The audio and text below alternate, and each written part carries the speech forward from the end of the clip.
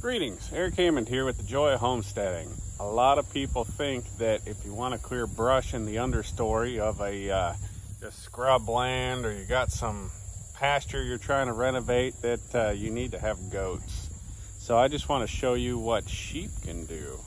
So I had goats. I hate goats. I'm never getting back into goats. I thought I liked goats when I had them. Now that I haven't had them and I've had sheep, I see that sheep are way better. So look over here. See all this?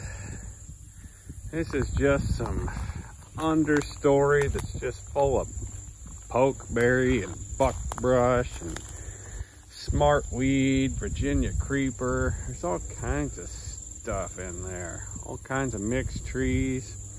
And then I fenced in this paddock here. So here's a fence. And then this is where the sheep stay. So this was the same thing. So they've just destroyed the landscape here. I put sheep and chickens in here. This is where they sleep at night. So all of that used to be right here. The sheep ate all that in just a couple months. So they're here every night. Nothing can really grow back here. I need to eventually make some new paddocks that I can shift them into, but I don't have that yet. So this is just where they stay.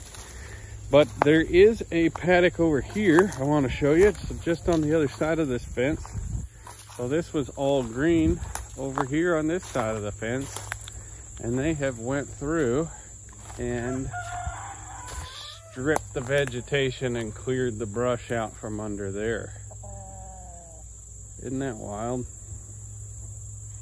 So over there, nice green pasture, or nice green forest. Over here, sheep have stripped it.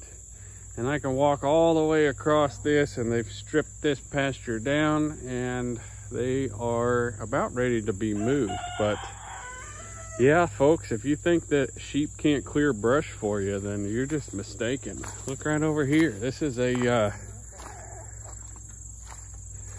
look at that thorn tree, or that thorn plant there.